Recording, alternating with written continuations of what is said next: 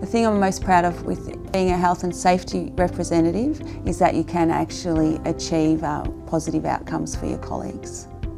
Hi, I'm Christie and I'm an acting sergeant who works at the Ringwood Prosecution as a part of Victoria Police.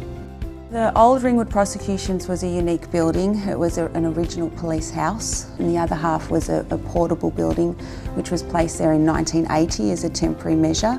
But over the years the Prosecutions Division has expanded greatly and it just became not fit for purpose, and it was starting to become a hazard for all that worked from there. It was time to relocate our office into a brand new office within Ringwood. This workspace is so much more functional than what we had.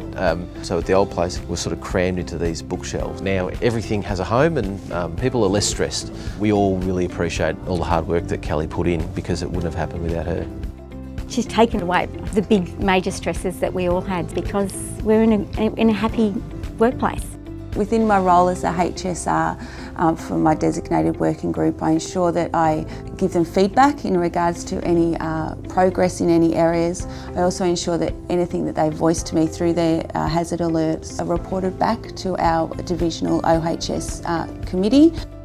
Just seeing that people are actually happy to come to work, they come to work with a smile on their face, that means a great deal to me.